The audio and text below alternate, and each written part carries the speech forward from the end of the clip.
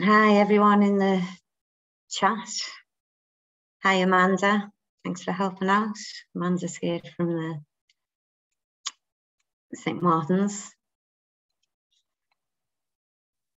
And we've got Blackpool, Scotland, Northampton. See, this is what I love. North, south, east, west, Cambridgeshire, Birmingham, Lancashire, Warwick and Tooting and, oh, Wales, beautiful Wales. Leeds, Warwick and County Tyrone. Lovely, beautiful County Tyrone. Welcome, everybody. Right, we're at 34 and the numbers seem to have slowed down. So I'm assuming everybody's here and they'll catch up. The sessions are recorded, so you'll be able to catch up on everything afterwards. My name's Cathy Shimmin. I'm the Senior Training Manager with Directory of Social Change. A title I resent a little bit because when you've got senior in your title, it either means you've been around too long or you're too long in the tooth, one of those two things. I have been at Directory of Social Change, I wouldn't say too long, but a long time. I had my 21st again last year, put it that way. And I'm a trainer. I come out and visit organisations like yours. I'm a performance coach, a facilitator. So I deliver sessions like this an awful lot of the time. Yeah. A couple of things I always start the session with. One is a bit of a disclaimer. I cannot know your world like you know your world. And when we're talking about things like this, it's not always one size fits all. So if we're talking theoretically, perhaps for you to just be thinking about how would that hang in your context and how might you adjust that theory in order to take action points from it. And I've got a bit of a guarantee, although this does sound like another disclaimer, there is no more time. Yeah. If that's what you were hoping to get as a result of this session, more time, I cannot give you more time. However, we can use our time more effectively. So I always say, if you always do what you've always done, you'll always get what you always got. So I suppose the session's about just taking away a few practical things that you can. Yeah. And maybe some of you are working together in the office today anyway, so work alongside each other and put your thoughts and your questions and comments into the chat box for us. And also, hopefully you've all got some sort of note-taking device, whether that's a pen and paper device or an additional laptop or keyboard type device. Do have somewhere that you can take notes, yeah? And again, I repeat, the session is being recorded. And Rachel might be able to clarify in the chat what happens with chat and whether chat is shared with you as well, because it's a really useful place for you all to be sharing ideas with each other and resources and references and links and all those kind of things. So do use the chat and use the Q&A function to put your questions in. I'll stop naturally a couple of times to say any questions at this point, but also I've got Amanda and Rachel helping me there with the incoming questions and comments in the chat. So I'll try and pick up those things as we go rather than just ploughing through to the end and not responding. Yeah. So I've got 1, 2 and 3 things to mention as well before we dive in. One is that this is one DSC course. At Directory of Social Change, we do stacks of training for individuals and organisations like yours in all sorts of things that you can imagine helps a charity to do what it does with regards to finance, law, personal and professional development. 2 is we've got 2 hours and this is one course, but I've tried to abridge as much as I can. So I've put in as much as I can from the full day course, but this is also a two-way thing. And while a webinar on Zoom doesn't lend itself to breakout rooms and workshop type activity, thinking about your own context, we will do 1 or 2 exercises that you can, reflective exercises, and that you'll be able to take away with you to use in the future. Yeah. 3, I work in 3s a lot. I talk a lot, and at work, especially if we're in the office, I can be easily distracted by that and distract others with that. And talking a lot has its upsides. I can talk on a Zoom webinar and feel like I'm here with you all. And it helps for fun and creativity, but not so much for focus. So I do try and think in things a lot, because it's a useful framework just to bring that focus. And I can do it with things like 3 things to do before lunchtime, and 3 main points that I want to go into an email that I'm really wrangling with what direction to take with the email or what to put in it. 3 action points from a meeting. So thinking in 3s is really useful. And actually in Greek philosophy, 3 was the number of harmony, wisdom, and understanding. So I think it fits really nicely with our search for well-being at work and those kinds of things that we're getting a little bit better at, hopefully now, yeah? So at the end of the session, sometime later today, as soon as you can tomorrow, think of 3 things that you could do differently in future.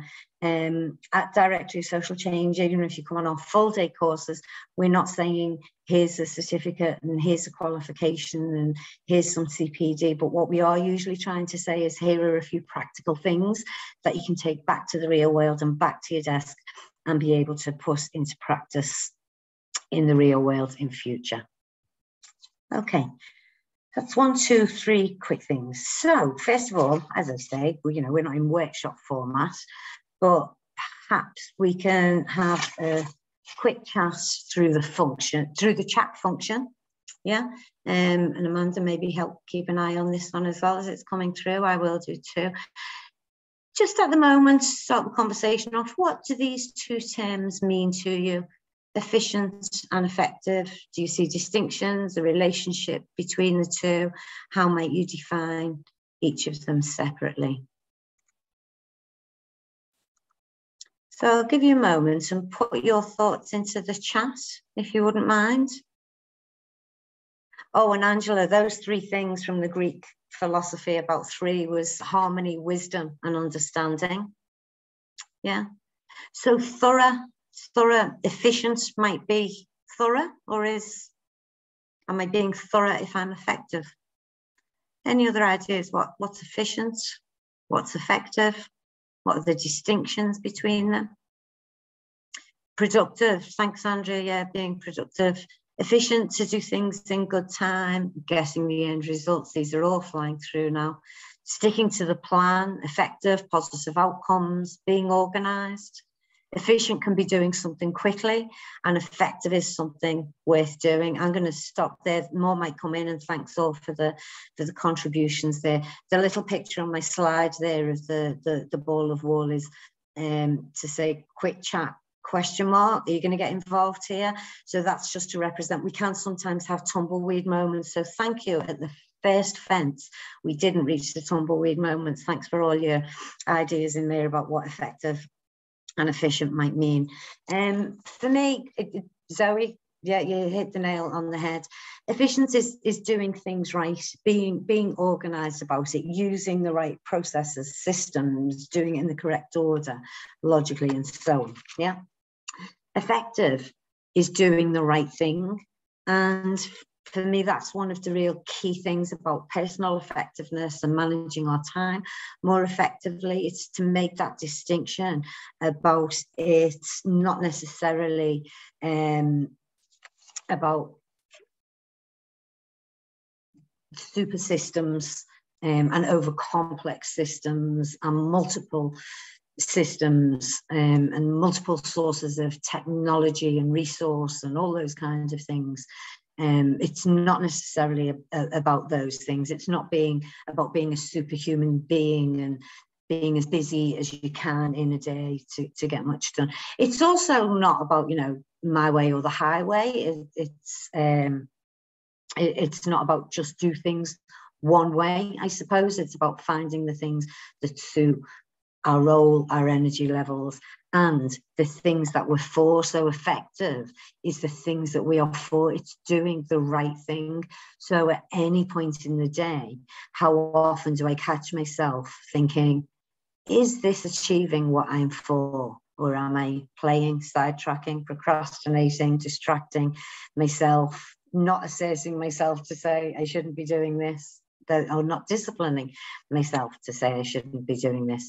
So I think that, again, personal effectiveness and effective time management is about your goals, what your purpose is, and what I call HPAs, your high payoff activities. What are the things that are going to achieve that purpose for you? It's about awareness and planning. Awareness through review, reflection. We'll do a little bit of that today.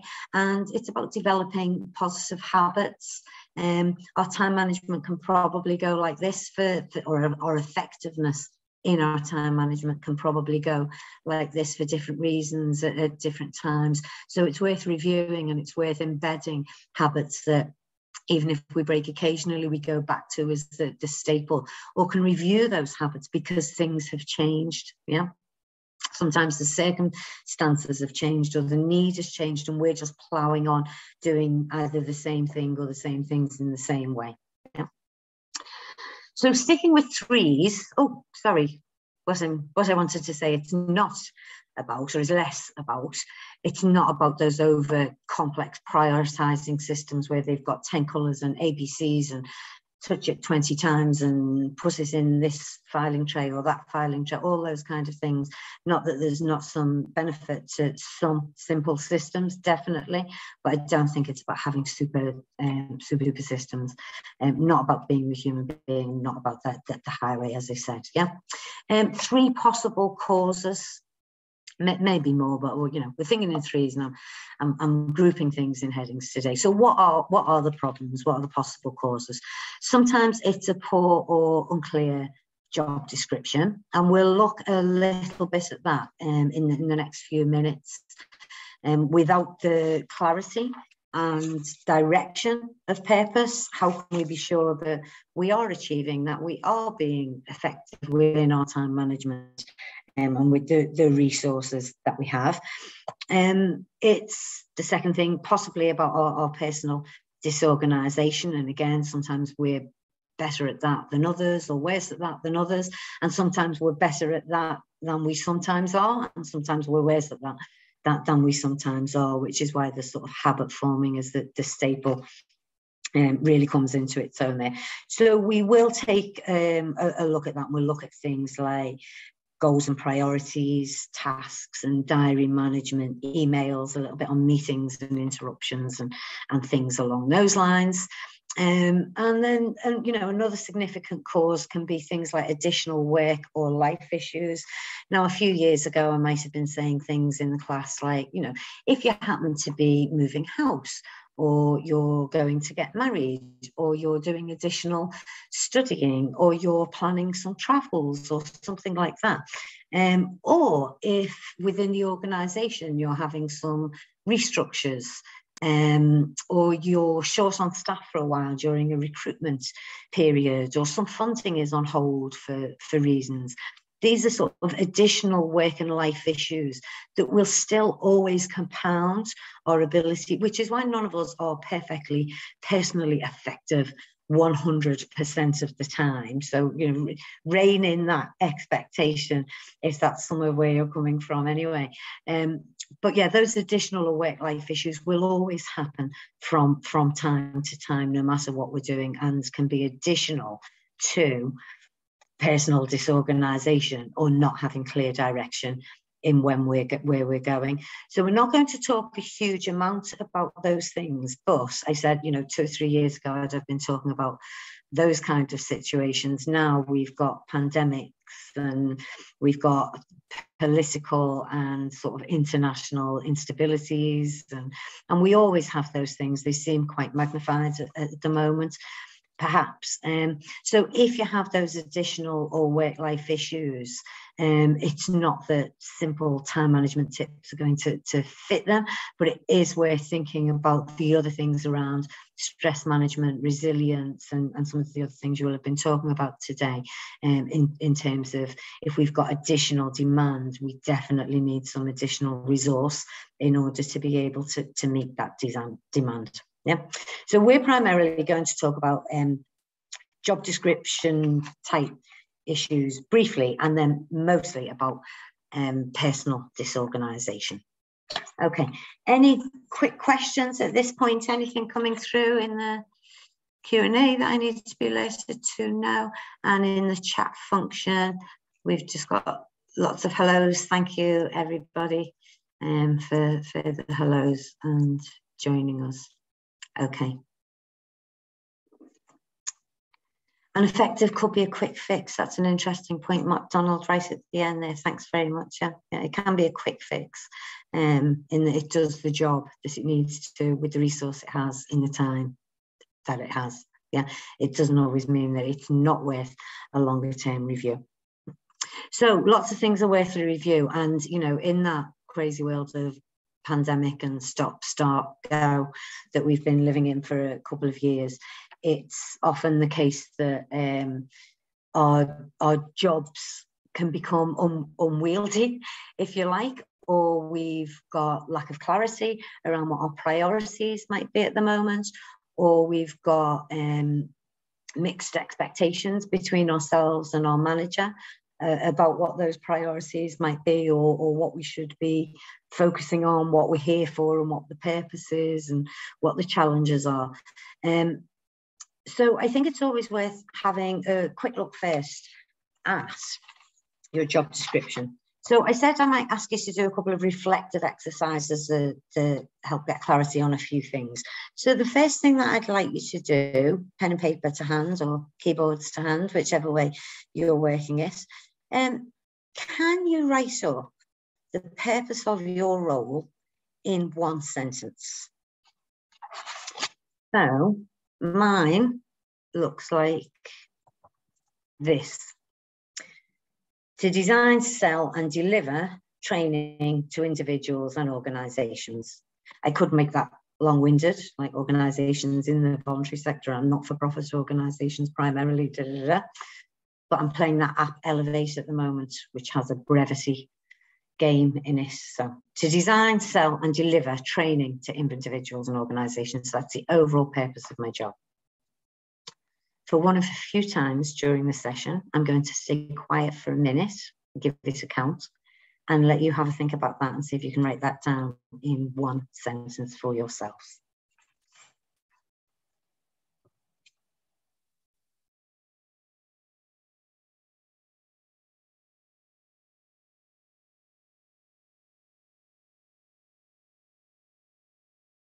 Oh, thanks, Isla. Help tenants maximise their income. You're welcome to share these. You're welcome to just write them in your own reflections.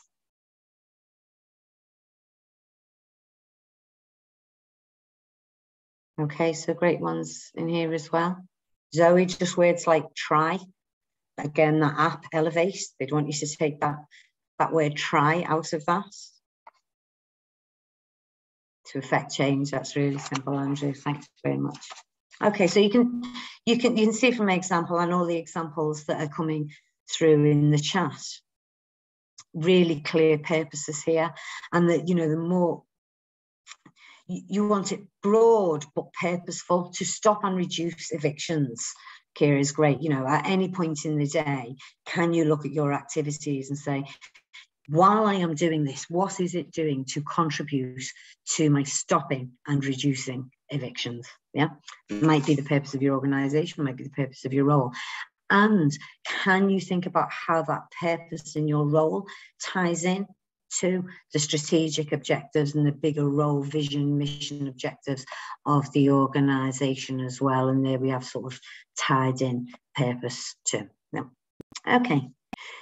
Do you know how the achievement of that purpose is measured? What would your key results look like? So mine, for example, I would develop new courses. We might want to put numbers to that. I would respond to in-house training inquiries that come to the organisation. I would visit organisations like yours or individuals like you to talk about learning and development needs and organisational development. I would have sold and delivered so many training days for customers and within the sector. Yeah. So again, I'm going to stay quiet for a minute and you have a think about some of the key result areas that you'd be measured on to achieve your overall purpose.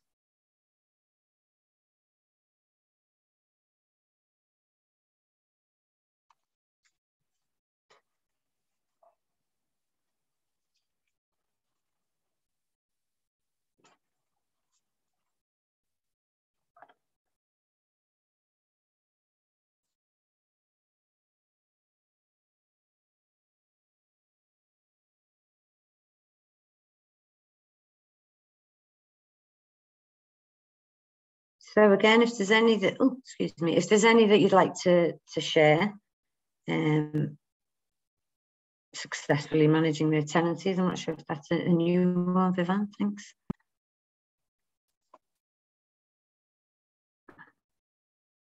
The important thing is, can you define what your key results are? Outcome for clients. You have KPIs, Gary's saying.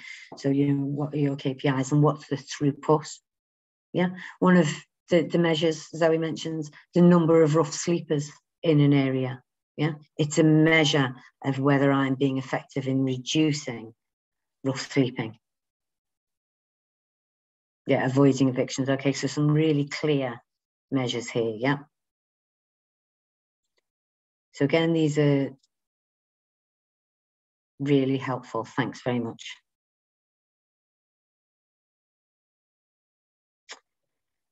So thinking about the overall purpose and thinking about the outcomes that you're measured on, what tasks do you need to be involved in order to be being effective?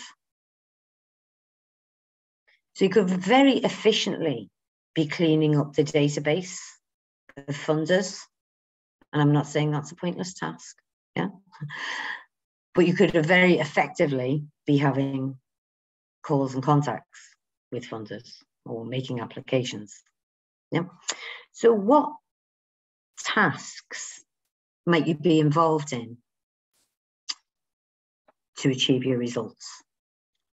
So while I love working on things like slides and resources and training materials and neatening them up and finding new quotes or new pictures that I can put into my slides and so on, while I love doing that, these are the things I should be doing. Yeah. So I should be creating outcome-based training materials. Yeah. In terms of developing training materials, yeah, I should be meeting with the marketing and the customer services team. I should be working with trainers on content and methods. If I'm doing these things, I know that they are all going towards the development of new courses for the public courses programme. Yeah, my key results area. Yeah, I will be creating worksheets, handouts and slides. Yeah. So some of the fixing up slides is allowed in there. So again, can you write down the key tasks that you're involved in?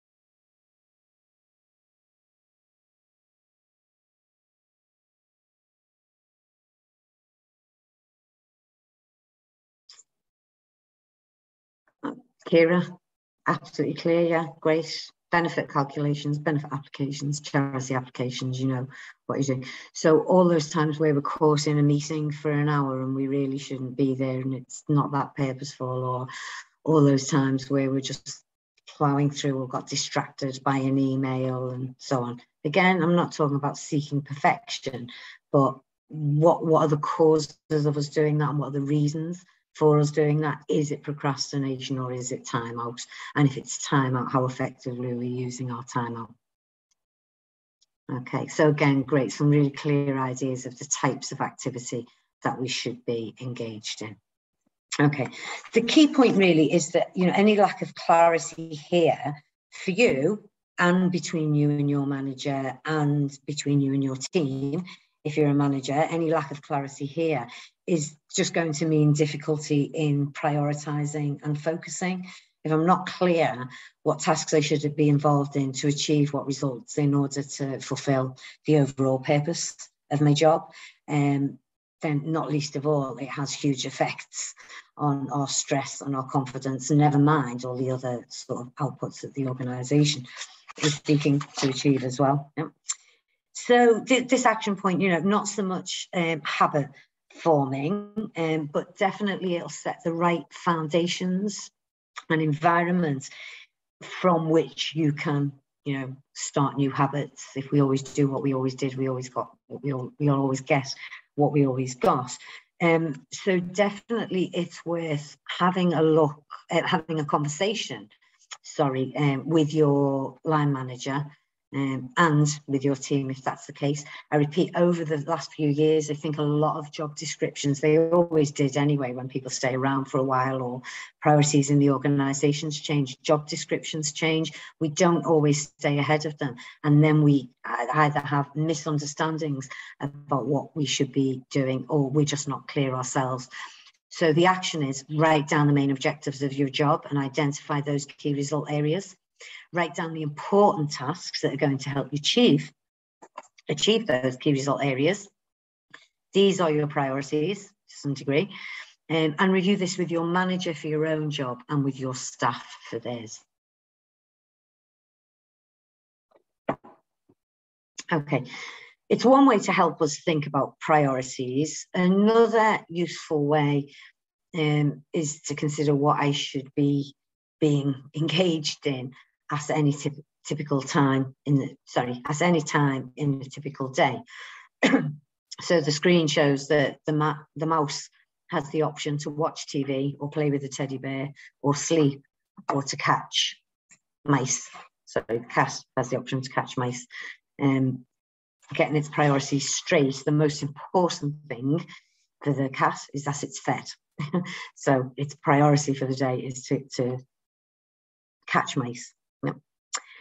What I would like you to have a think about is, now I say this a little bit cautiously, take a typical day. I know we're not in a physical room, but I can almost feel half of you drawing back. A typical day. You think I have typical days? No 2 days are identical. There's no such thing as a typical day. So maybe think back to yesterday or the day before. You know, you can use your diary to help you think of a day that's in recent memory. Yeah, and you can decidedly choose a day that didn't go well, that sort of, you know, went arse up at the end of it, or you can choose a day that was particularly productive and successful.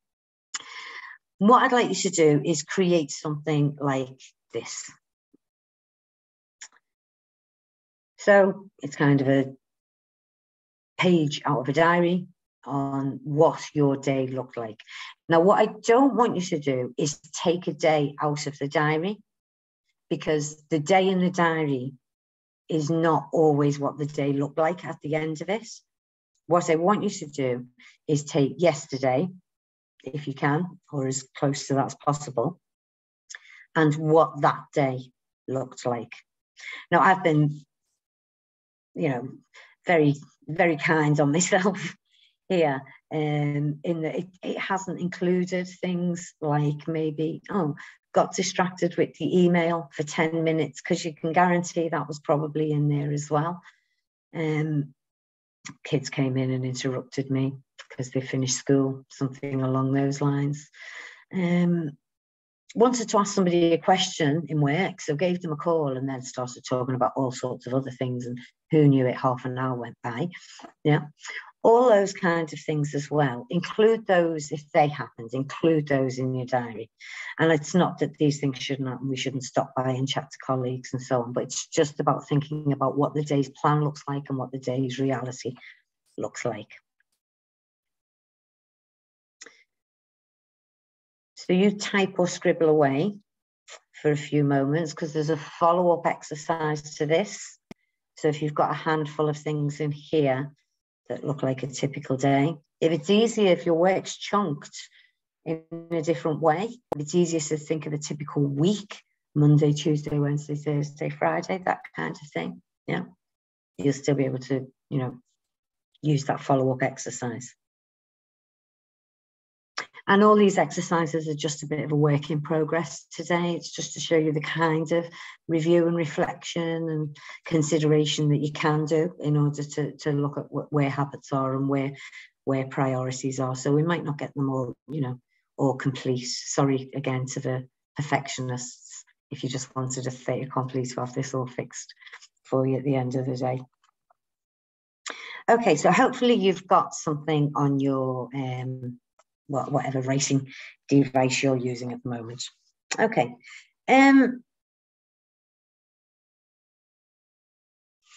Questions now? Oh, okay, let's have a look. At this point, I'd like to introduce, and he should be referenced on this slide, so I'm very sorry. I think it is at the end. Stephen Covey, C-O-V-E-Y, Stephen Covey, author of a really useful book. The old ones are the best.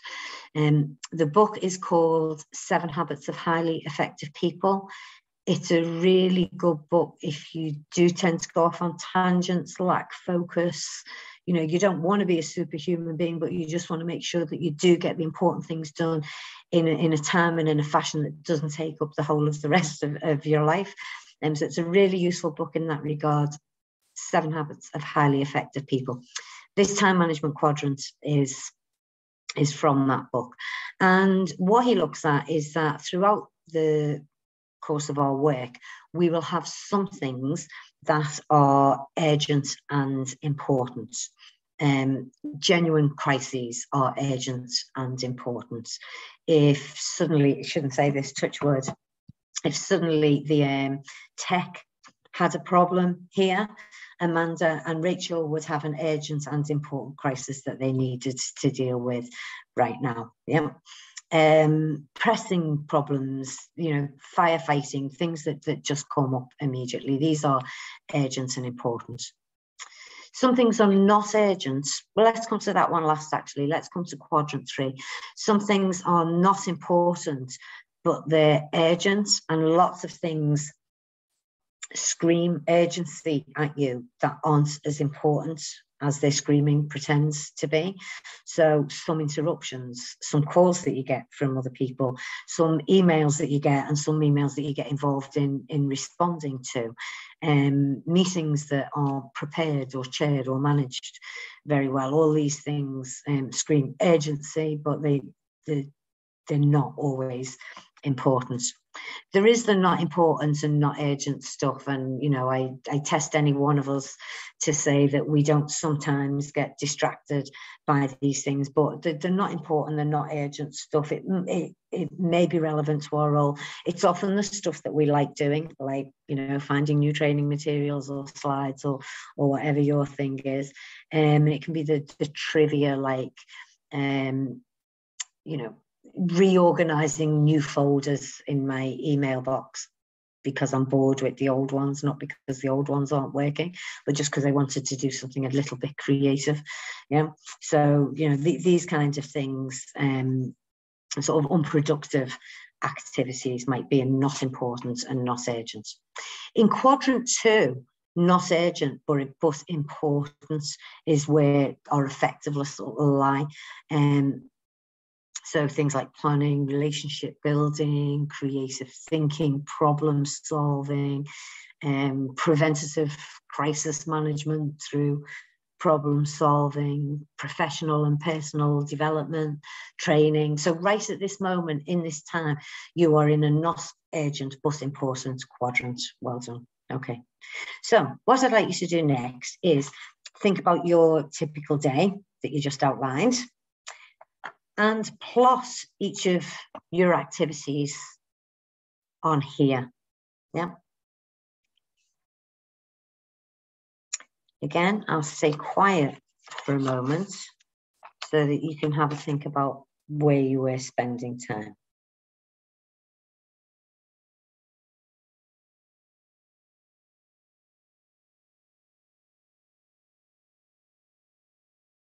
And can you see where things from your typical day or your typical days or your variable days and the activities that you are engaged in, can you see where they're sitting? And in terms of importance and urgency, and in terms of what your key result measures are and so on, are things sitting in the right place? Does it feel like you're spending the right amount of times on the right amount of things? Yeah.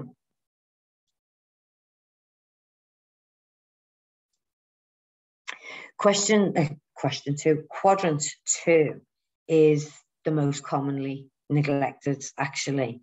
We often spend more time in urgent and importance, doing lots of firefighting stuff and pressing problems and so on. Quadrant 2 is your achievement quadrant. When we build a relationship, if you please do come and say hello to me on LinkedIn. And then you'll see my mantra on LinkedIn is, if the relationship is good, everything else becomes possible. And yes, I like time management and I like leadership and I like all sorts of other things in work, but I really am about the relationships an awful lot of the time. So investing in time in relationships manages so many other problems. It manages me procrastinating. I'm going to go and have a difficult conversation with somebody because I won't, because I've got to say something difficult, but the relationship's good, so it's going to withstand the difficult thing. So relationship building, creative thinking, all those kind of things. Harvesting in quadrant 1. So it is useful to be in, it is useful to be in that quadrant 1. You do harvest, and there will be some genuine crises and pressing problems. There is some futile activity, and that's where we will deal with the sort of personal disorganization and how we can be more assertive in situations and so. Sometimes in order to get rid of some of that futile activity where we just sort of, why am I doing this? Why do I keep doing this? Why do I have to keep doing this? And the waste activities, what can we eliminate?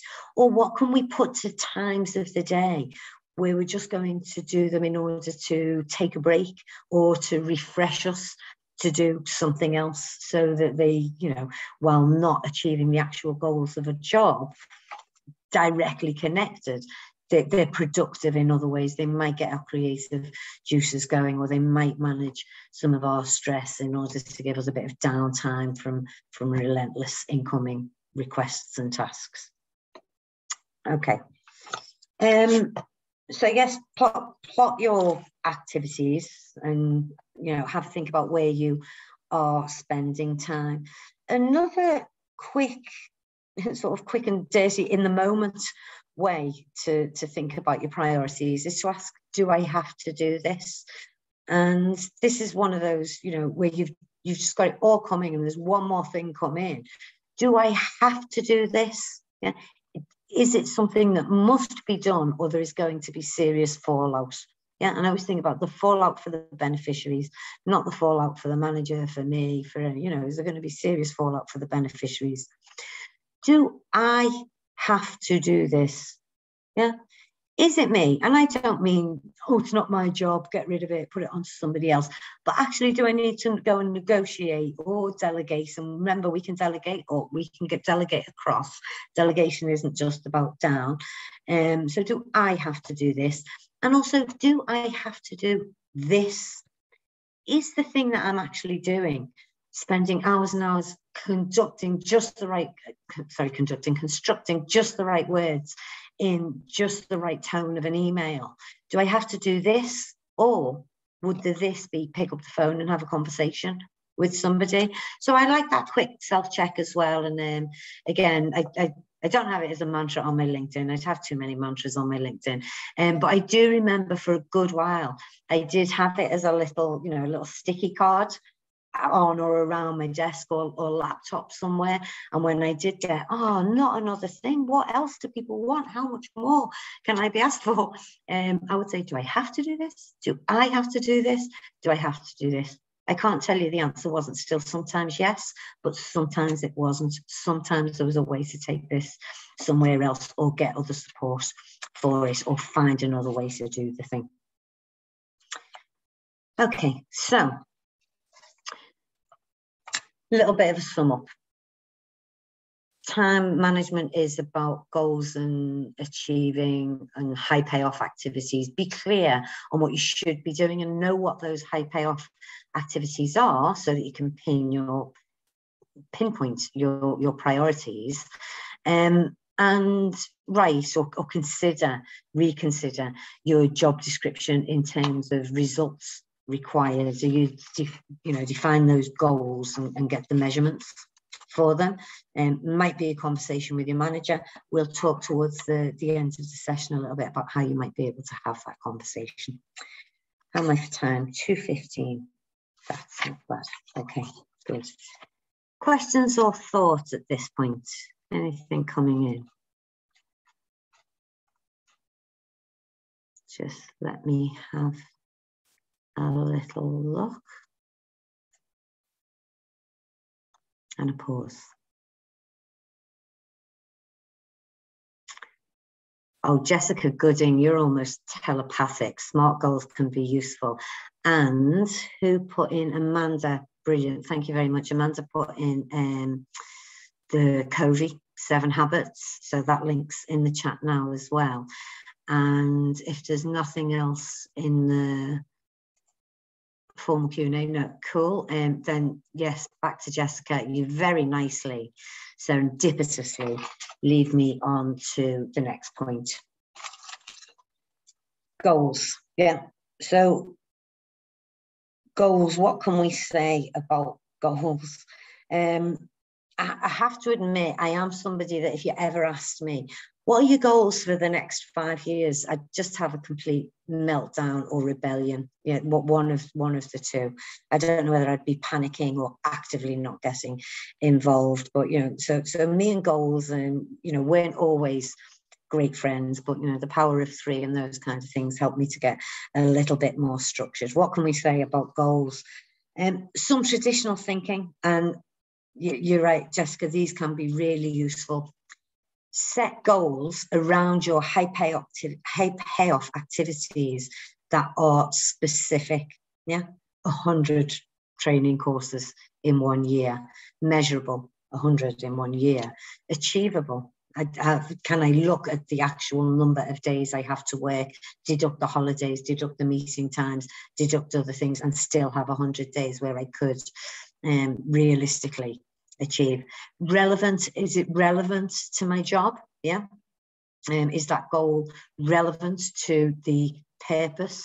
Yeah, to the key result, and definitely always time bound. So yeah, I do like a SMART goal, and I think that they contribute to the bottom line, and that they're definitely realistic. You'll have seen in my version of SMART, I put relevant. But often that is realistic. I think achievable is realistic. So I use relevant to attach it in other contexts. But it's realistic. And it's reasonable? Yeah. But do you have some of those targets or workloads that no matter how much you seem to be going at them, you just don't seem to break the pile down at all? Or it might be aspects of your work or your organisation that you have to grow because there's increasing demand for services or something, and you're thinking, how are we going to do this with the same resource? How do we set goals around that? Yeah. And while reasonable and realistic is fine, and it's definitely workable, and that might suit your way of working, I also like looking at things unreasonably and unrealistically, because it sometimes causes us to see something that we didn't see before. So I worked with a manager once that got me to really look at unreasonable goals. Let me do the thinking with you that she first explained to me. Imagine your goal is to climb a 10-foot wall. How would you go about it? You might get ladders. If you're 5 foot nothing like me, you might get someone taller to help. You might use ropes, sheets, might tie things together. You might build steps, or you might get, you know, those grips that you use in wall climbing activity. Right, so there's a few tasks we can get involved in order to achieve the goal of climbing a 10-foot wall. Let's be unreasonable. Imagine your goal is to climb a 1,000-foot wall. Look at some of those tasks. Get a ladder. A 1,000-foot ladder seems something a little bit unwieldy about that to me, but we might have to think scaffolding instead. Yeah. Well, get someone taller. Again, the 1,000 seems to be a bit of a stretch. But could I look at someone with the means to get to higher things? Helicopter pilots, crane drivers, trampoline people. I don't know. Ropes and sheets. I don't know. I might have to start thinking rockets, human cannons, jet wings. You know, start thinking outside the box, isn't that the phrase? And steps. And the grips for the wall climbing, I could, but actually I could probably go and get some training in wall climbing. The key point here is that in order to climb a 1,000-foot wall, you have to fundamentally do something different. You can't just carry on doing the same task. Oh, I'll just get a ladder. I'll just get a bigger ladder. Oh, it's only 120 feet. I'll get a 120-foot ladder. Oh, it's 140 feet. I'll get 140 foot. It's 1,000 feet. You know, I don't know if we've got a 1,000-foot ladder. So you have to fundamentally, you know, or do something quite different. So if I wanted to get from 100 customers to 1,000 customers, you know, my old way of just going about, put the appointments in the diary, make the calls, that kind of thing, I can't just fit more calls in. Doesn't cut it. It doesn't do it anymore. So I have to think about, so my manager asked me, what kind of things would you have to do if we said you had to reach 1,000 customers? And I said, well, I'd have to have loads of them in one room at one time, talking to them about DSC. And she went, you could, couldn't you? And I said, I could, actually. So we started to have like visit meetings where we'd invite 30 organisations to come and tell us what their problems were. We'd give them some tips, and then we'd tell them what resources DSC could use. Then I got, you know, hundreds and hundreds of visits in a day. Now, you know, I am a bit of a Pollyanna, and I do believe in the eternal hope of possibility. I don't want to convey that these things are easily adjusted and sorted in the way that I might be making it sound.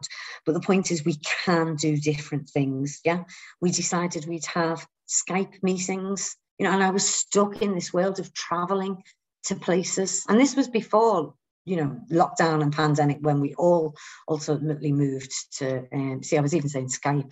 It was Skype meetings then, not Zoom. When we all ultimately moved to Zoom, you know, back then I'd have been, how do I get so many visits in a week if I've got to get to Birmingham and to Leeds and I've got that conference and so on. Change something fundamental as I do, change the activities that I do, and set against a really unreasonable goal sometimes sparks the resourcefulness, creativity, ingenuity, just a new perspective to look at things. So reasonable is great and it works. Unreasonable can help to inspire or to create if we're stuck with overwhelming goals.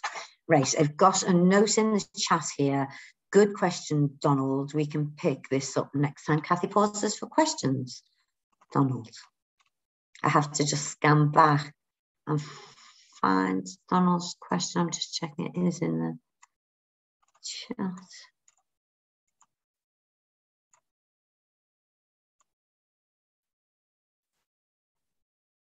Is it way back when? Somebody type in quickly if they don't mind. What time? Yeah, somebody's copied and pasted. Spot on, Amanda. Thank you. Okay. Review and embed habits as things change. It's not overly about complex systems, effective time management, using time management.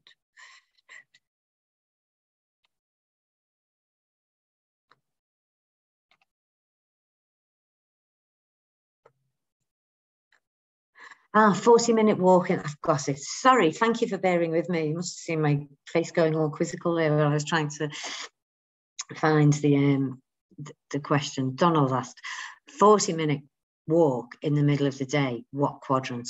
Okay, so what I'd like to jump back to is a quick word on work-life balance. You might have noticed in my diary, where is that diary? Okay, and I mentioned, didn't I, your diary as it stands at the start of the day doesn't always look like it ends up at the end of the day. Yeah, this was a day, it was last week or the week before when we were having nice weather, and I always like to keep these things current, so I always do a bit of a new diary for whatever class I'm doing if I can, you know, within reason and so on. So I'd taken this typical day, and this is relevant to the 40-minute walk in the middle of the day. So I actually took my hour's lunch, and that extended to a 2-hour lunch. Now, a note on work-life balance. That's not me cheating work and skiving out of work. Equally, me working at 6 o'clock till 8 o'clock in the evening to finish the materials didn't feel like a chore. Work-life balance for me is not working 9 to 5 and making sure I have all my evenings free. Work-life balance for me, and affordable in my role on some days, is that I can juggle things around a little bit. So I would say 40-minute walk in the middle of the day. It depends on the purpose of the walk as to what the quadrant is. If it is procrastination, yeah, and you're not using the walking time productively to think about next steps to get you off the mark from that procrastination, it's maybe in a bit of either futile or waste. A 40-minute walk in the middle of the day because it's all been on top and you need to take one hat off, put another one on, you know, come down from the hyper a little bit. I'd say that is in your importance, but not urgent. It is important to do those things. And we've said a 40-minute walk here. Donald, I'm assuming you mean any sort of, you know, downtime, all sorts of downtime activities can be used here. If it's a walk that is while I'm thinking about what's the next best way to do that exercise, because I've been doing that one a couple of times and it hasn't quite worked out well, how would I do that in a different training session? If I'm walking for half an hour thinking that, I'd say that's good, important, quadrant 2 time. So I hope that answers the question a little bit. And yes, thank you, Amanda, for accidentally summarising the points. Accidents like that, welcome. Thanks for accidentally summarising those. Hope that answers the question a little bit. You know, back to the work-life balance.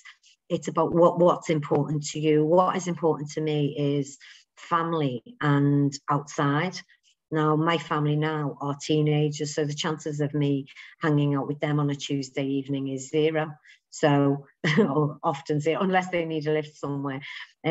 So, sitting for a couple of hours, having been able to be out in the daytime for a couple of hours suits my work-life balance. And on that day, I was able to do it.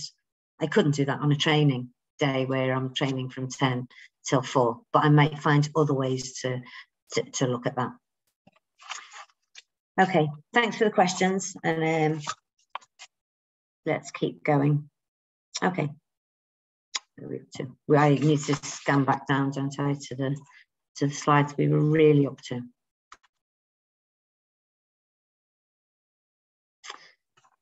Okay, yeah, so cheesy summary, because I do love a mnemonic. Ambitious goals really set us in a different direction.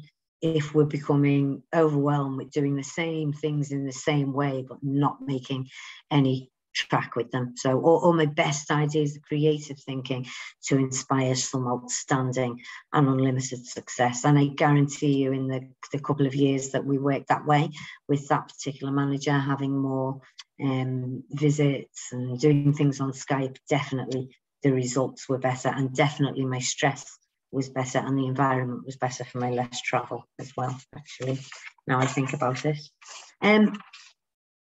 Okay, some things for us to think about with regards personal disorganisation.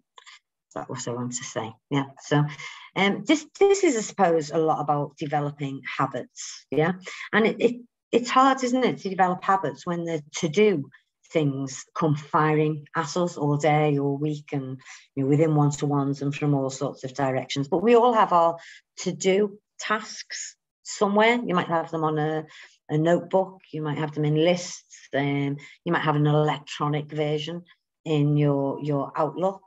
You might have 20 different post-it notes pinned around your screen and so on. Is your to-do list in your head? Is your to-do list in your manager's head? Even more worrying. Yeah. So let's think a little bit about diary management. Yeah, here's a diary, looks like it came out of 1998. Yeah, it's just got the basics in there. What it's got in there is appointments for meetings. Yeah, and I've seen diaries that still look like this. Yeah, they're just appointments for meetings. And our sort of regular routine or systemized diary management will contribute to a sense of control, a sense of clarity, and keep us focused on purpose. So, while many diaries might look like this one actually just looks, it's an appointment book, not a diary. And it's appointment book. If you're going to use it as an appointment book, can you also use it as an appointment book for managing tasks with yourself as well as managing meetings with others? So again, maybe fairly basic stuff, straightforward, but it's the other stuff that we don't always put in. So I might put a funding meeting in, but I might not have put in, if you look at 3 o'clock on Monday, prepare the notes for the funding meeting. Anytime I'm putting a meeting in, so for example, this session today, in my diary, even if I were a participant in my diary, it would be 3 entries in my diary. It would be this 1:30 to 3:30 entry. It would have been half an hour yesterday morning, this morning, even 20 minutes, 15 even, just to think, what do I want to get out of that session? What questions do I have that I'm going to take with me? And it might be 15 minutes appointment with myself in the diary afterwards. What did I get from the session? What actions do I need to take? And then on with my work and my planning. So the bits in red are the sort of preemptive bits. It's very rare that just one entry would need to go into our diary by itself, because usually something else has to happen before or after it in order for that to happen, or in order for it to continue to progress. So that also shows us a little bit, if I put in end times where the arrows are, that's how long I'm working on planning and admin or working on the budget on Wednesday. It also shows up some free time. Yeah, it might be quite a hopeful free time diary. But our diaries should have at least as much free time in that. Am I being not at least, along the lines? Maybe I'm being unrealistic. The point is that we should show the free time and we should leave it free. Yeah. If we could do a hand wave and I could see you all, wave your hand if something happened last week that you weren't expecting it to happen. Raised hands going up in a number of places through tech. Yeah, they're all coming in now. Okay, yeah, so a number of people raising their hands. A number of things, happened last week. that I wasn't expecting to happen. Okay. The week before, did you diary for that? Did you put it in your diary? No, I'm not being facetious, though it sounds like I am. Actually, you can't put in the unknown in your diary.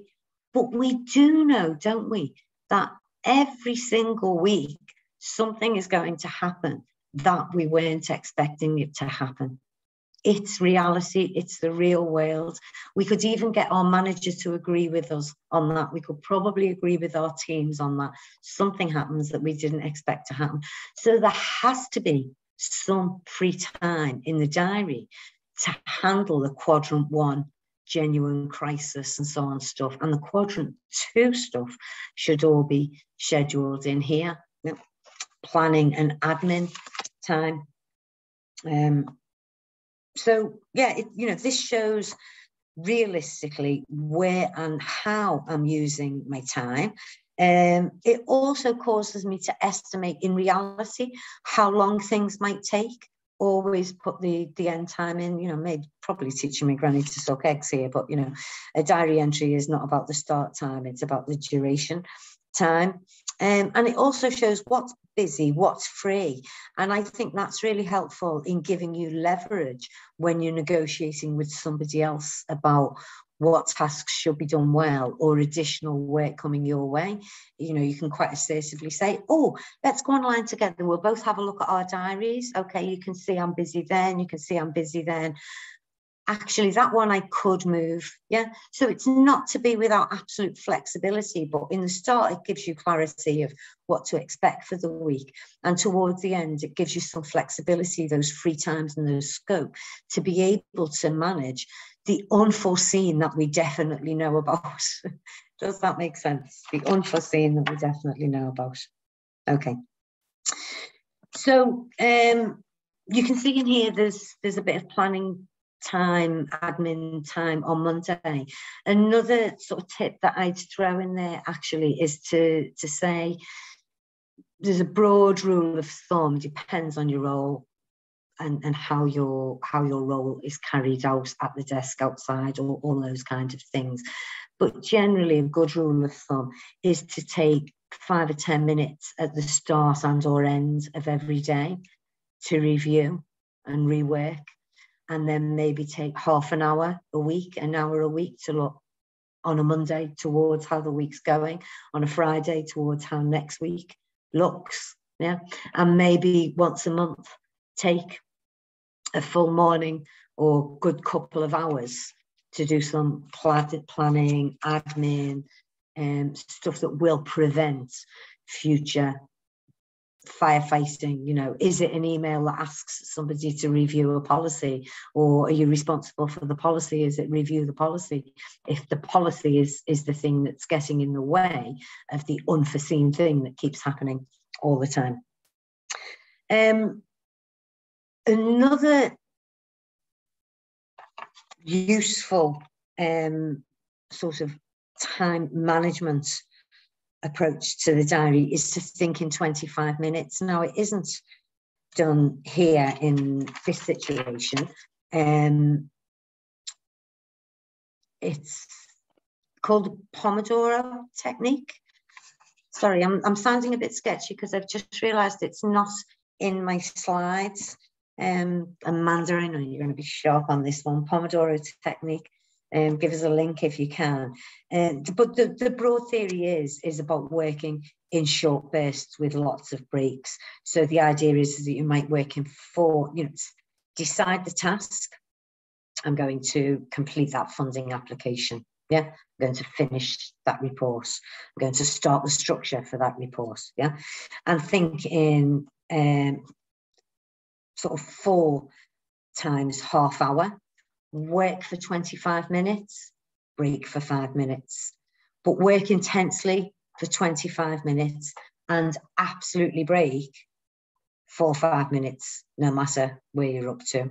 Meant to be good for all sorts of things, endorphins, all sorts of chemical levels and so on, so that we can re-energize, refocus. It also does that thing sort of neurologically of when we're focused on something, sometimes we can become a little bit drilled down like this. When we come away from it and forget about it and do something that might be active distraction, so for your 5-minute Pomodoro break, you know, do a crossword or wash the dishes or tidy your desk up or something, you know, something that's different but is not using the same source of capacity and resource. And Amanda's got that link in there. Brilliant. Thank you very much. Okay, I just want to say.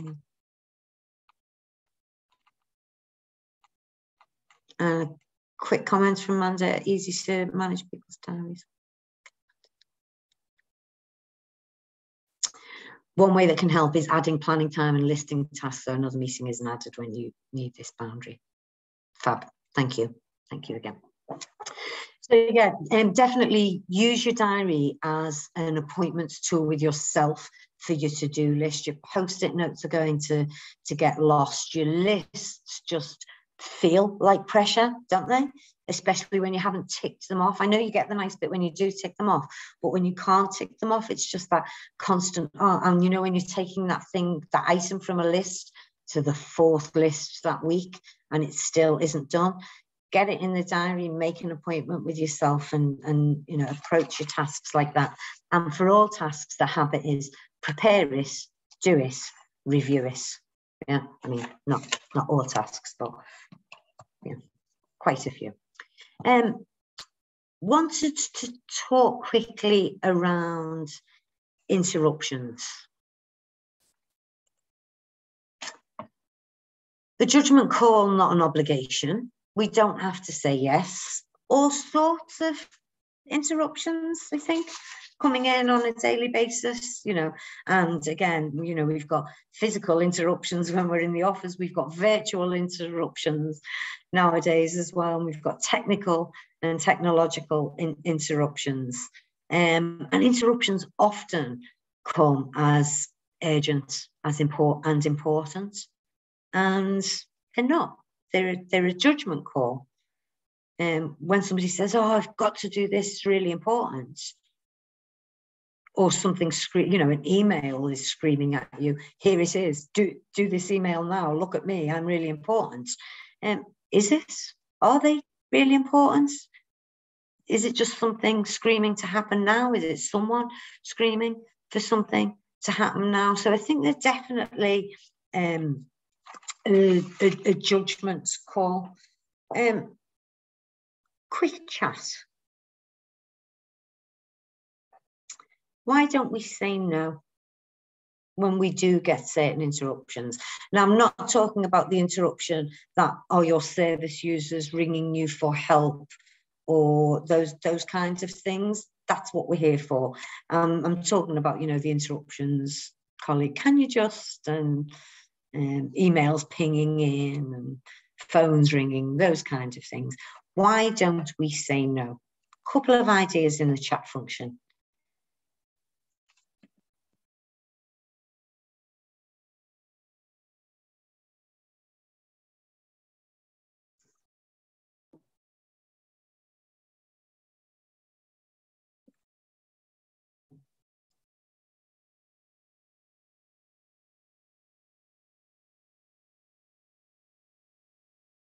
Politeness, guilt, genuine willingness, want to help if I can. Also, I don't want to be seen to be unhelpful. Yeah, we want to be kind and we love to help. Yeah, that's okay. What's funny is that sometimes you use the word we're too kind. No, it's hard to be too kind to somebody. Kindness is kindness. But what we're often meaning is we're being unkind to ourselves. No.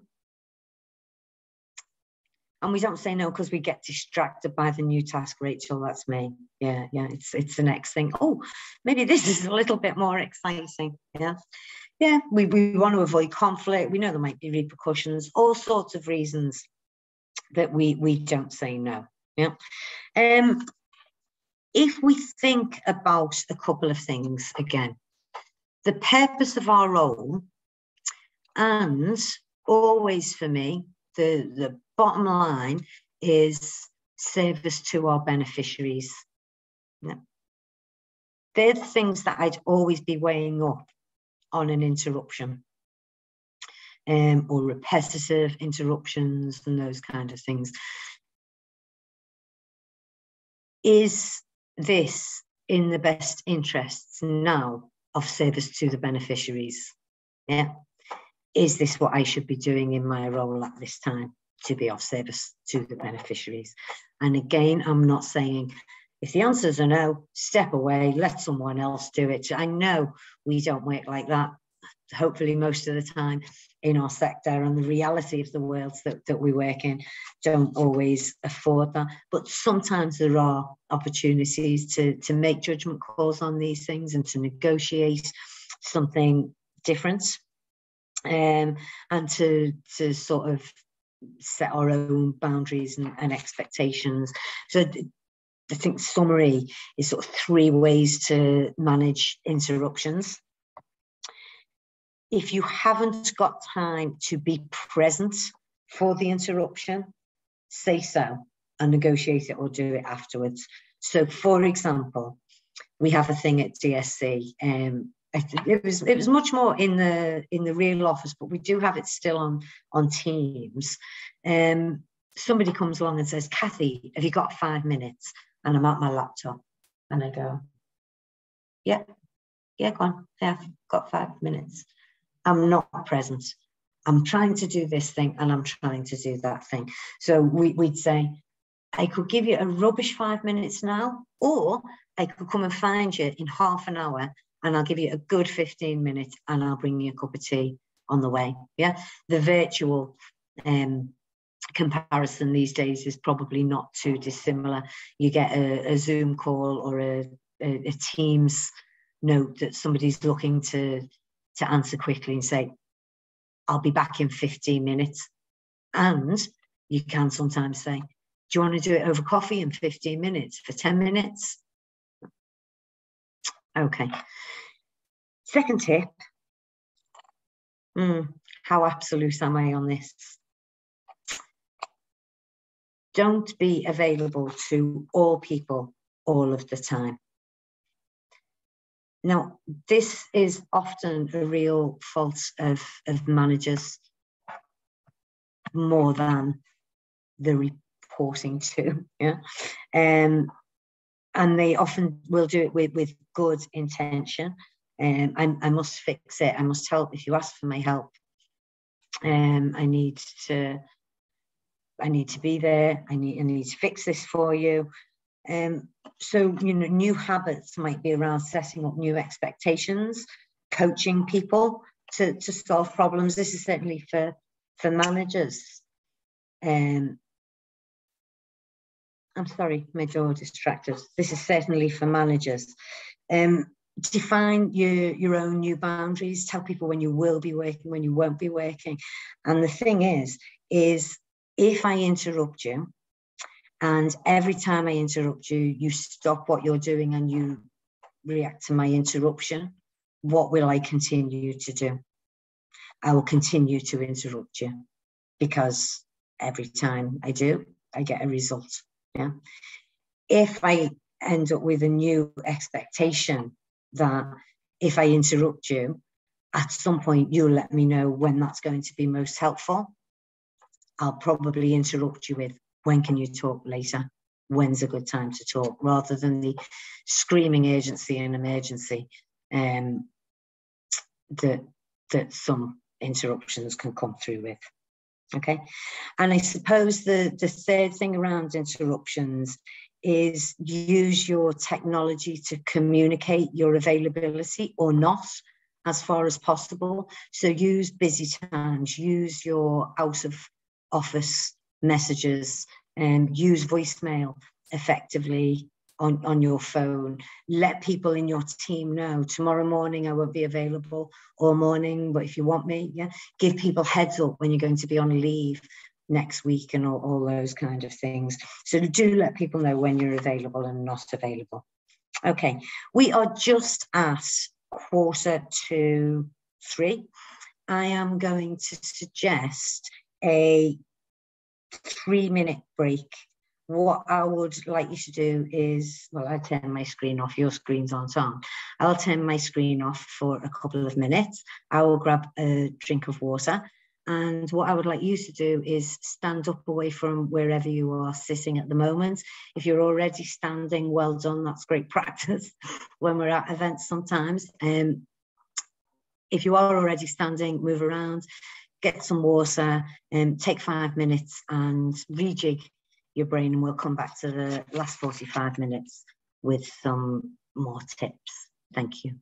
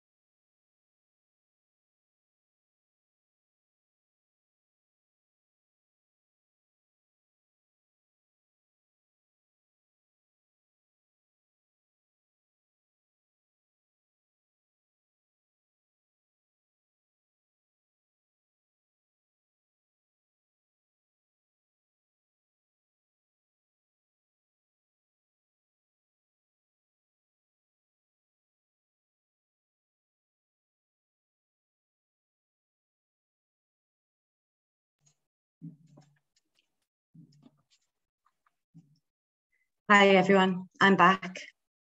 I seem to have brought with me from next door a drummer. There's a musician behind me, so sorry if you can hear a little bit of drumming going on in the background. Jazzes up the afternoon, I suppose. Okay, a quick summary of sort of habit forming around interruptions. There we go. Define your own expectations and your own boundaries. So, you know, things like, when will I say yes? When will I say no? When am I available? And I'm not sure if somebody had said, you know, sort of easier said than done when I was saying about, you know, don't be available all the time. For I recognize that for some roles, so for example, in our customer services team, the incoming is far more constant than my incoming. But for them, I would say the boundaries are, you must take your lunch break. Yeah, I can work throughout 4 or 5 hours and decide to have a few 15-minute breaks during that. The customer services team can't necessarily do that. So the habit has to be to take your coffee breaks and to take your lunch breaks properly as well. So define your own expectations and boundaries around that and communicate those to others. Let people know, you know, I'm out for lunch, and communicate that regularly so that they know, and stick to them, which is, you know, sort of the point of the slide there. There's no point in setting up your rule of interruption if you're not going to follow it yourself. So stick with them, but within reason. I know we're a collaborative, cooperative sector, and that's probably a very common values base for a lot of us, but we're also a kind and caring sector, so we sometimes need to be kind and caring to ourselves as much as we are to others. And deal with things within realistic boundaries and expectations. Let's look for a few minutes at mastering the inbox. Now, I'm not going to tell you how to master your inbox. I will, as an aside, though, let you know that Directory of Social Change do have a short course called Mastering the Inbox, where my colleague George Knight takes you through a lot of the tech functions, as well as the practical aspects of managing your inbox, but also just some of the thinking around this and how we do tend to be very reactive to it and get swamped and absorbed within it all the time and get distracted from what we're really for and what our purpose is and what our high payoff activities are. So he comes at it from both angles. He also does a good amount of well-being training and things like that. So I know he always throws loads of those side tips and additional things into that course as well. So we'll talk about this a little bit, but I can't guarantee that you'll have mastered your inbox by the end of the next 10 minutes. Again, what are the problems? Let's have some ideas in the chat again, please, if you don't mind. What are the problems associated with emails and the inbox? So I've said things like, they scream urgency, they ping, ping, I'm here, you must speak to me now. What else?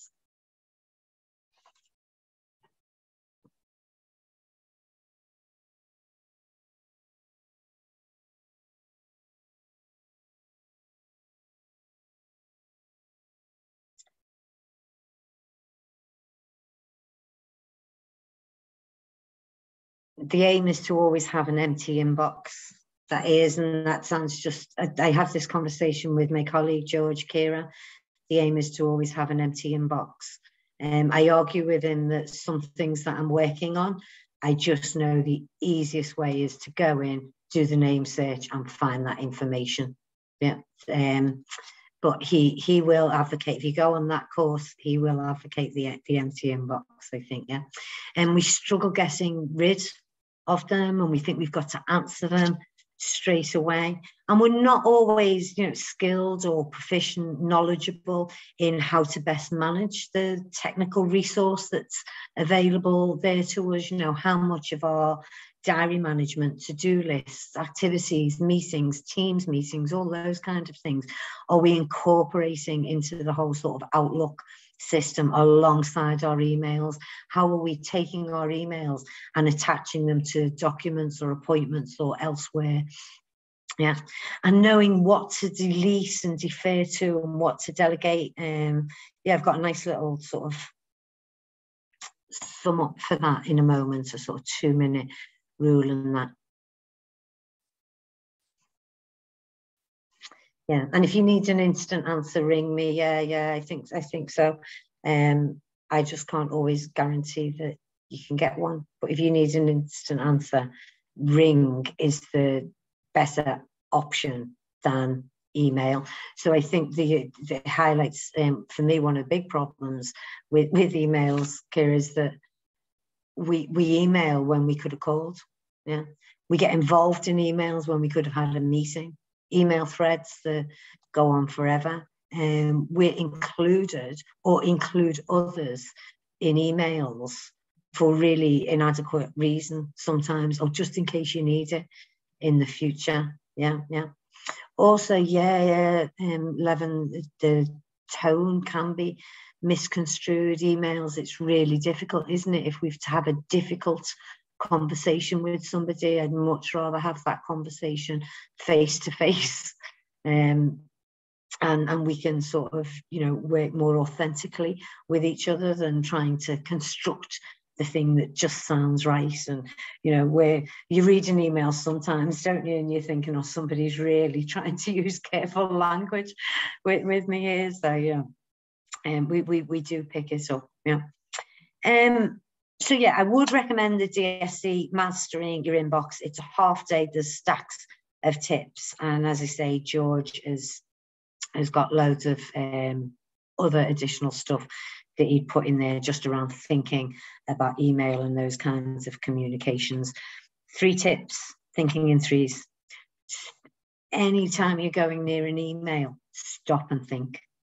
Do I need to answer this now? And I said, I'll come to my 2-minute rule in a moment.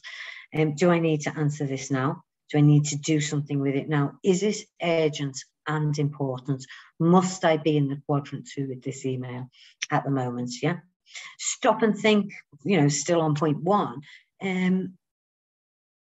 Is email the right way to go? Do I call, or when I'm in the office, can I go and see somebody face to face? Can I arrange a meeting with a couple of people because I've got that email from them and that email from them and that email from them?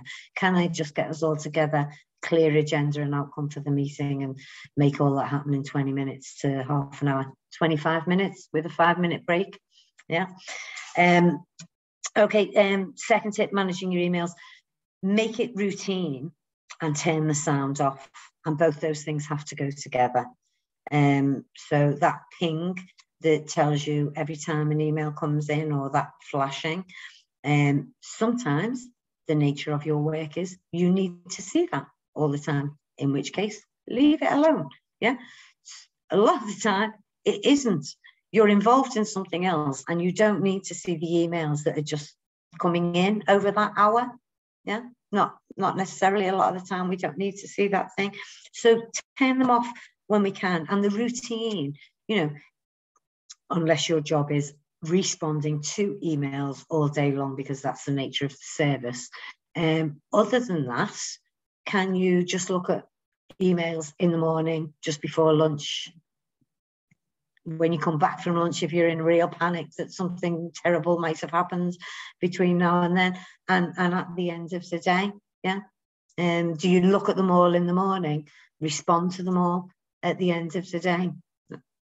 But it is about making a routine of it, and definitely get training. There are all sorts of ways that we can be more effective, that allow for that, that we can be more efficient, that allow for that space to be more effective. What I would like to do, because we can't gather in the middle of a room and get all the flip charts out and all that kind of stuff that I love doing in a live training room, but what I would like to do in that live class, there is always loads of tips in the class from other people.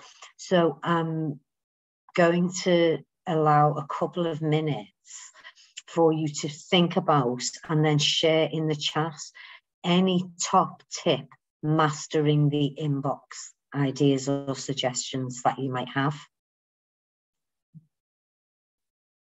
Again, this is a great way for you to pick up from other people, also for you to share with other people, and this will all be captured and summarized for you later. So if everybody contributes a bit, it's almost like we created our own handout for this session.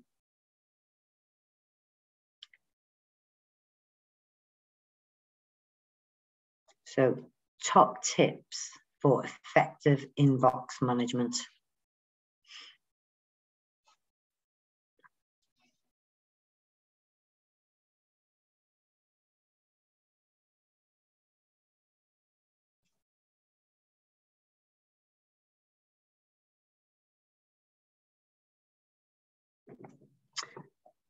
Thanks, Harleen. Yeah, dedicate that time. It's planned for the time. Stick to it, and make it routine. Yeah. Any others? I'm hoping you're all writing really, really long, useful messages. Here, I'm going to give it another half minute, see if anything else comes in. Yes, I love that one, 11 rules, tools. It was a joy when I discovered it, that things coming in, I can move them to another part of my life somewhere, to a file or an appointment. Yeah, and you can create your own rules. I'm not as proficient with that, Andrea, but yeah, great. Yeah,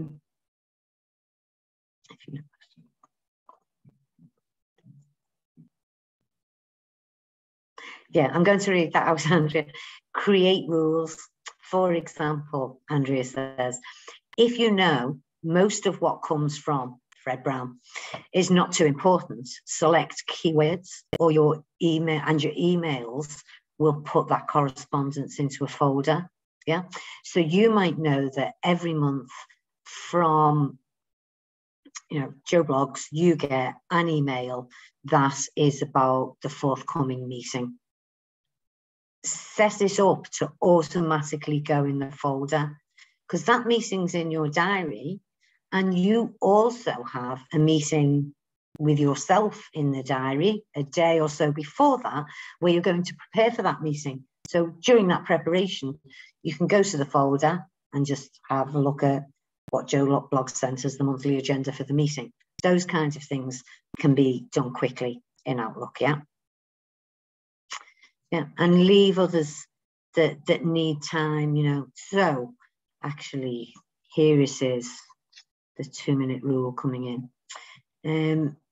Clearing to one pane, great. Set time aside, 10 emails off. Amanda kindly summarising some of the points there into the chat function, so they'll come through to you later as well. Thanks. I like the 2-minute rule.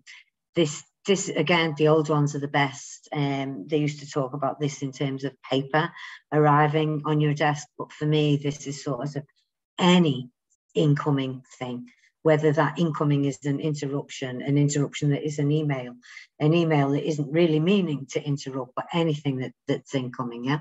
So the 2-minute rule is, can I do it in 2 minutes? Yeah. Is action required? Yes. Do I have enough time and information to do it now? Yes. Do it. Then bin it or file it. Get rid of it. Action required, yes. Enough time and info to do it now. Can you see my mouse on the screen, hopefully? No. Diary when to do it. An appointment with yourself of whatever follow-up action has to come from you having seen that email, if there is follow-up action. Yeah. Diary when to do it. At some point, you'll do it, and then you bin it or file it. Action required, no. Is it junk mail? Just put it straight in the bin. Again, a judgment call on what we want to get involved in, because it is useful sector reading, personal or professional development, or of genuine interest, and stuff that just sounded like, you know, it was a nice shiny object on the side of the race course. Yeah. Action required, no. Is it for reading? Do it now. I can't. Diary when to do it. That goes in your planning time. Yeah, the quadrant 2, planning, preempting, professional and personal development. Can I do it now? Can I read it now? Yes, read it.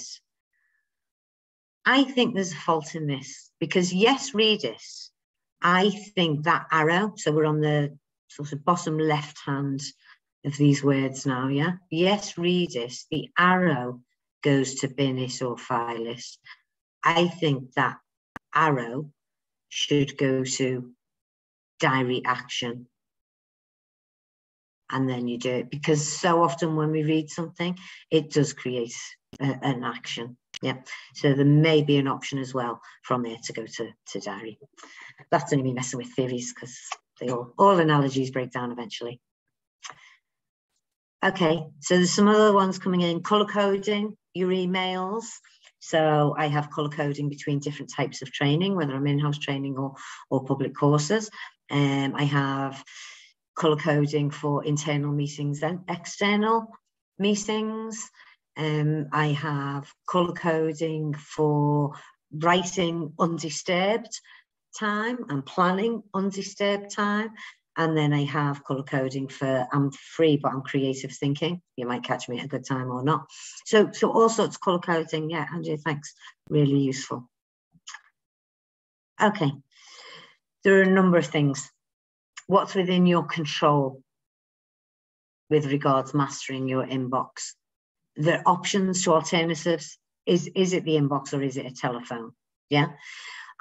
Second point, control of the email tag. Take control of the email tag, where everybody's writing in the tag, but they're not realizing that everybody's writing all at the same time, and the emails are all coming through out of time and out of sync, and somebody's making a point that was actually addressed and resolved 3 emails ago.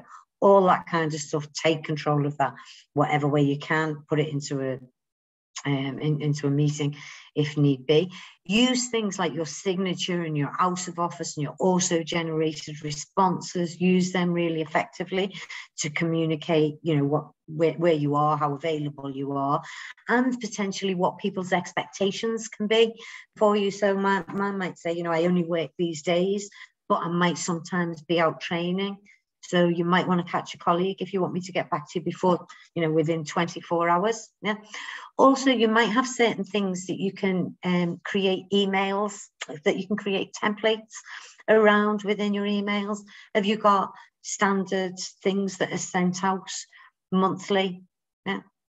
Or standard responses to people? You know, how much of it can you template and systemize?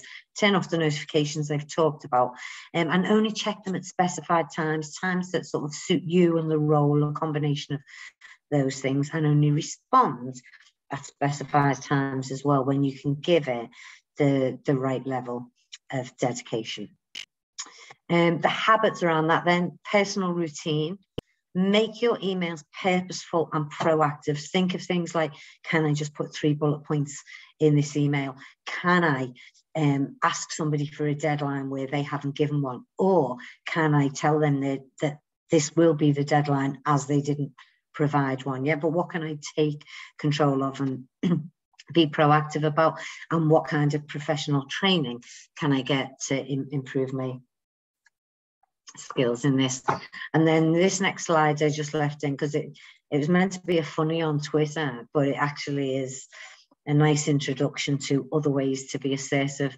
And it's just all these daft things, that the way we might write it.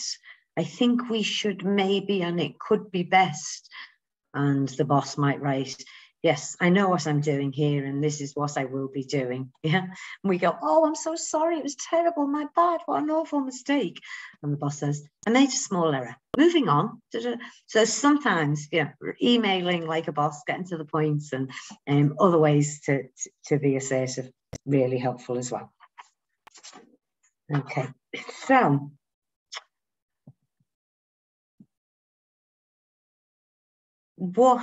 I was going to come to what is assertive, but actually, quick words on meetings.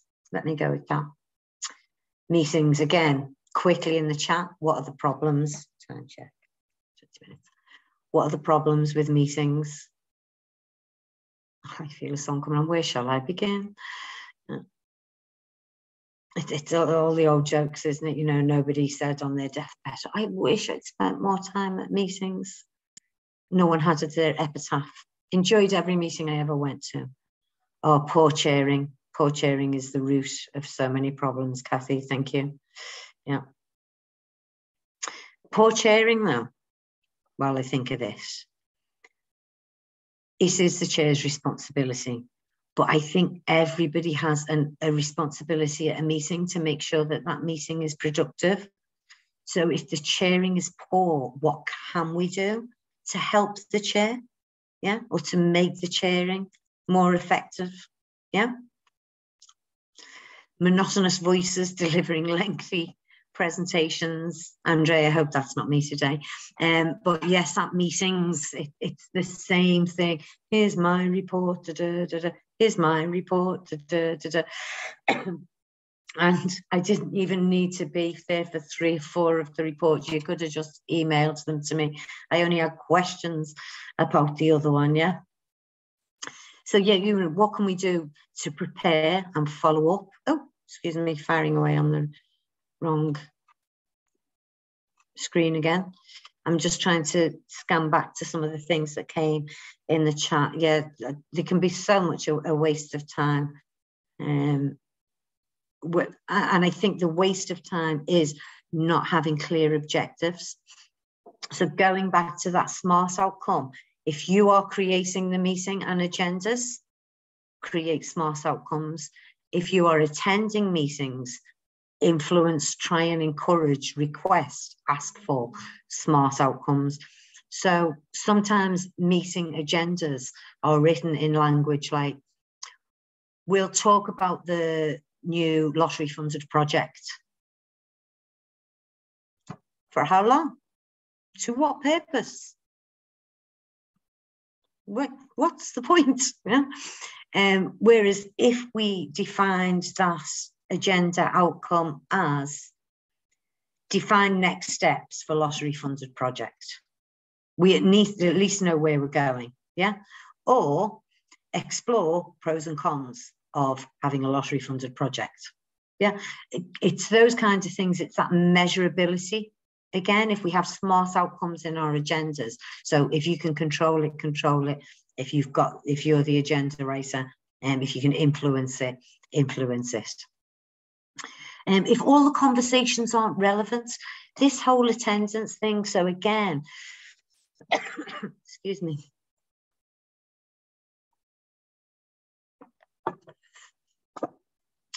DSC have become very good at, excusing you for parts of meetings. At one point, the thinking was always, well, if you have to be at the meeting, you have to be at the whole meeting. Yeah. Now, there's a judgment call on this. Certainly, I think you should make requests to not be at the whole of a meeting. Yes. But this isn't about, I only want to go and say my bit and then get off. Yeah. Or I already know it, so I don't need to be there, because actually the fact that you already know it could make you one of the most useful people at the meeting. Sometimes might not, but sometimes might make you really useful. So it is, again, a bit of a judgment call. But this sort of assumed, if somebody says the meeting's from 2 to 3:30, do I have to be there for all of it? Do I have to do this? Do I have to do this? Yeah, that question becomes quite pertinent when it comes to meetings, doesn't it? Yeah. Preparation. These are the things that you control beforehand. You can control the chairing if you are the chair. You can influence and support the chairing if you are an attendee, with the thinking that we all have the responsibility for the effectiveness of the meeting. And sometimes that just takes, as in all personal effectiveness, sometimes just takes a little bit of assertiveness. Yeah, speaking up, making a request, doing that kind of thing. Quick chat. What does the term assertiveness mean to you? We go 5 minutes and then see if we have time for Q&A. A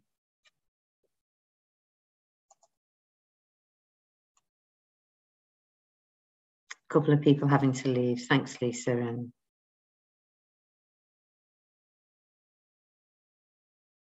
And Amanda. Yeah, Amanda's done a shout out for any further questions. We're still 28 people out there, so I'm definitely not expecting tumbleweed for the closing question. Assertiveness is strong communication, yeah. And inner confidence, okay. Being confident in your own abilities. I think being confident in your own abilities helps you to be assertive. I also think being assertive can ultimately help you be confident in your own abilities.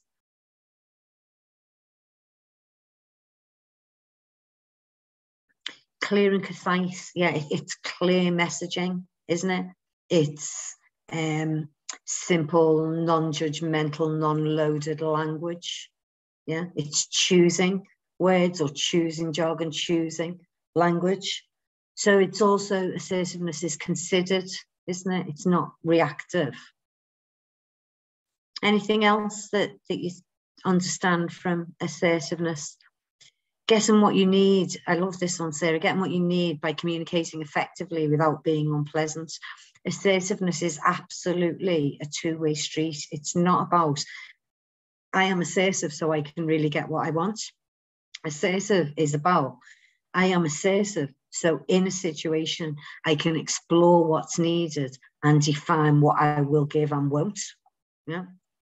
Being comfortable to say no when we need to, setting our own boundaries, but also that two-way thing, considering others. What are their boundaries? What are their priorities? What do they need from us? Am I playing games here? Am I holding things in my back pocket, withholding information until I can land it and pull it out to pull the rug under somebody's feet, which we do in conflict. We do these things with human beings. Yeah. It's kind of the opposite of all that. Saying what you mean and saying what you need. Yeah. In the clearest, simplest way. Yeah. And yeah, it's balanced. It's balanced between my needs and your needs. Yeah. I don't have to give up my needs in order to be responsible for your needs. Yeah. But I can try and accommodate your needs where possible. Yeah. And yeah, Cathy, you finish with that sort of, you know, be honest. There's something about authenticity. And I always say it's one of the most amazing words to me, authenticity, because you can, we could all say, oh, they were really authentic, couldn't we? We could all describe somebody as being authentic. But when we're actually asked to define it, it is very hard to define. And, you know, without being evangelical, the real masters of assertiveness are those that do have what we call in coaching an unconditional positive regard for others and their situation and their worldviews. So, you know, in confidence, my mother, because she's not here, thinks she's the most assertive woman in the world because she talks to people like this. Yes, I would like, I would like that. Yes, thank you. Yes, we have been waiting a while, if you wouldn't mind. Thank you very much. And she just terrifies me and everybody she comes across, and she works in a school, she's on the reception, you've met them, you know. But she really thinks she's assertiveness, but I absolutely think it's this two-way street with this consideration towards others. But there are some really nice sort of models and things that we can use around assertiveness to help with our personal effectiveness, remembering that assertiveness is linked to thinking and feeling. Excuse me.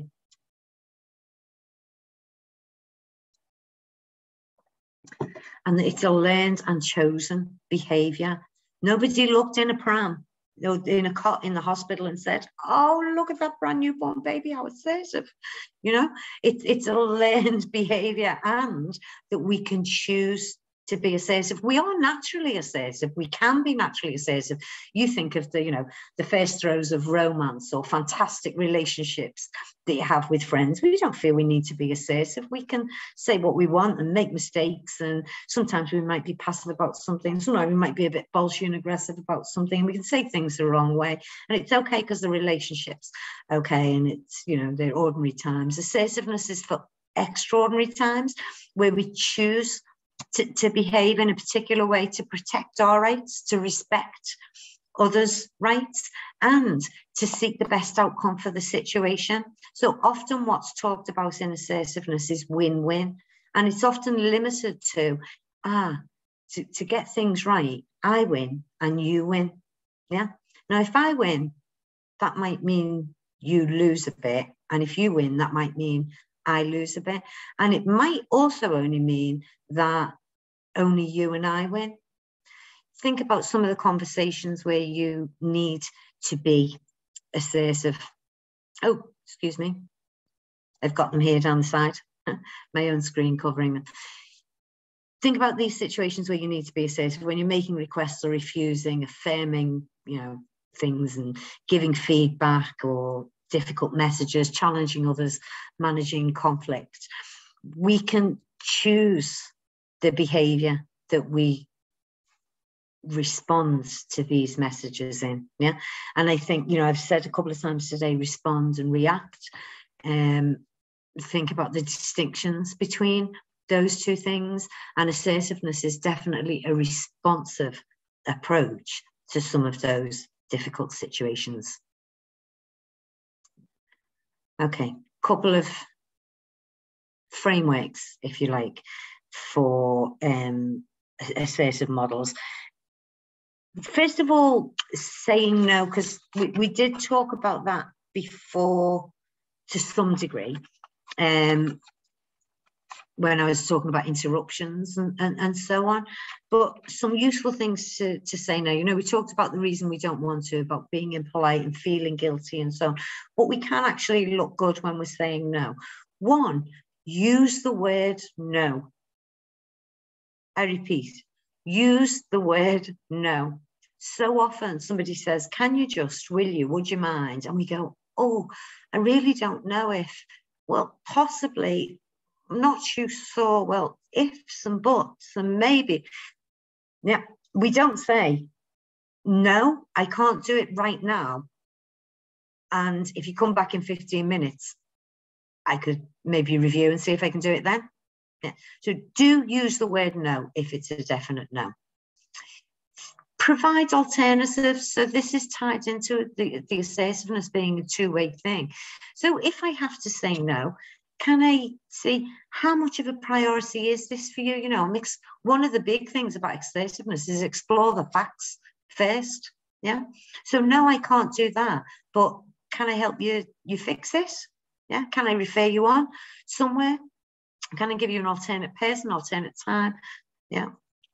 Or an alternate task to do. And if you have good reason to say no to somebody for a piece of work, it should be because another piece of work has a higher priority for your beneficiaries. Yeah. If it's not for the beneficiaries, you might have to ask or, you know, engage with managers or other team leaders or, you know, people across the organization to clarify what the rationale is for the priority. But can you give your reasons? Yeah. And also, what are their needs and their priorities? So going back to interruptions, when you're saying no, be aware that sometimes actually you'll be very well founded to say no, because what they are screaming at you with urgency and importance won't always be. Holding my breath as I say, I'm not talking about the calls from people who are homeless right now and or need court representation right now. I'm not talking about swapping those kinds of things. I'm talking about working with colleagues primarily, yeah. And also think about, am I open to change? So, you know, don't get too far into the habit of saying no, that you're so assertive, like my mother, that you always say no beautifully, perfectly, and very simply, when actually what you could have been doing was seeking alternatives, exploring the options, thinking about their needs and priorities, and coming up with a better solution for win-win for all. So I was saying it's often looked at as win for me, win for you, lose a bit for me, lose a bit for you. I win and you win, so that's great for both of us. But in our situations, we often need win-win for all. And there are too many other stakeholders in so many of the conversations we have. I might be talking to my manager about a new training course, but stakeholders in that conversation, you're all stakeholders in that conversation. If it was a funded project, our funders would be stakeholders. The marketing team is stakeholders in the conversation about a new course or a new product. So how do I have that assertive conversation and aim for win-win for all, not just win-win for you or win-win for me? Another quick model from the assertiveness, flying all over the place, the assertiveness class. Useful for all sorts of situations, useful especially when something has happened recently or, you know, reasonably recently to be called back upon. Something's happened, we want to explain it, it's having a negative impact, and we want something different to happen in the future. Focus on the facts. So you might want to say to your boss, or be too scared to say to your manager, you're always asking me for last minute stuff that takes hours and I can't finish on time. You're always doing that to me, yeah? That's probably not the facts, yeah? So if I wanted to have a conversation about that kind of thing going on, I might say to my manager, do you remember last Tuesday when you gave me the reports for the funders, and then last Thursday it was the information that we needed for to go up to the board meeting. Both of those times I didn't receive those till 4:30, and it meant that I had to work till 7 o'clock. On those days that was okay, but I wouldn't do that always in future, reasserting my boundaries and expectations. Did I just do that? And it's being recorded. Focus on the fallout. What is the impact of that? Now, you could say, you really don't value me as an employee and you're rubbish as a manager. And the impact is that I'm tearing my hair out at night and I can't get things done and I'm just really stressed and all the rest of it.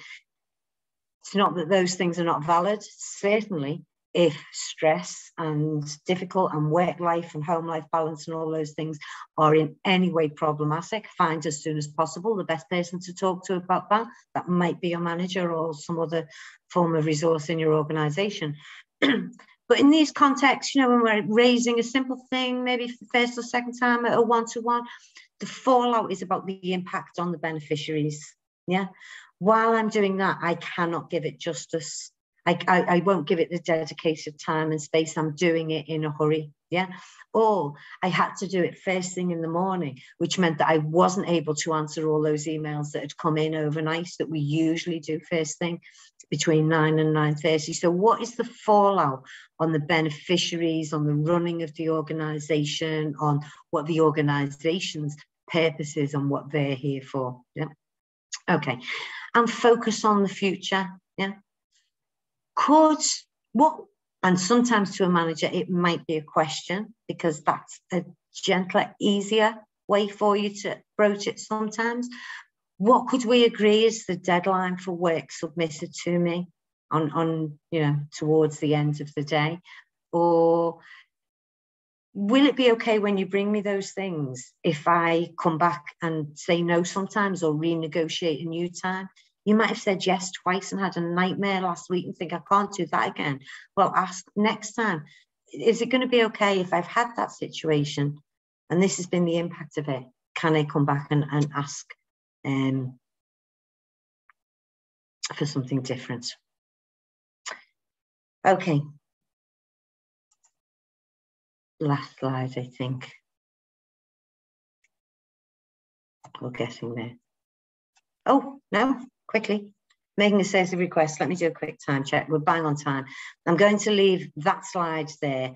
You know, again, just a quick summary of ways that you can ask assertively for things, understanding how people you see the world and view the world and what their priorities are.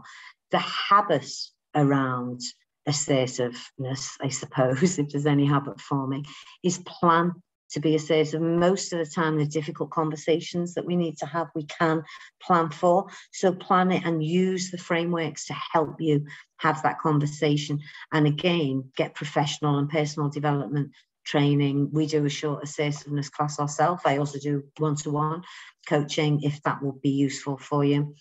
Back to threes, take away 3 things. Between now and tomorrow, think about 3 things, maybe one thing that you can stop doing because it's not working and it's not making you as effective as you could be.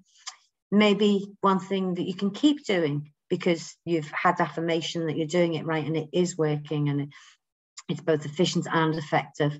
And one thing that you could start doing because it was something that you like the look or the sound of that you heard from me or in the chat or from one of your colleagues in the sector today. Back to my guarantee, if you always do what you've always done, you'll always get what you always got. So do think about the things that you can do differently, and the further steps are in there. I'm hanging fire. All I can do is thank you so much for contributing to the chat, all your ideas and thoughts, and everybody. You've got a 15-minute break now, I believe. And the next session starts 15 minutes after this, the closing plenary. Always really useful time for reflections and action planning, the closing plenary. So do what you can to get there. And it's a nice way to finish off your day. Thank you. And thank you, Rachel and Amanda, for all your help.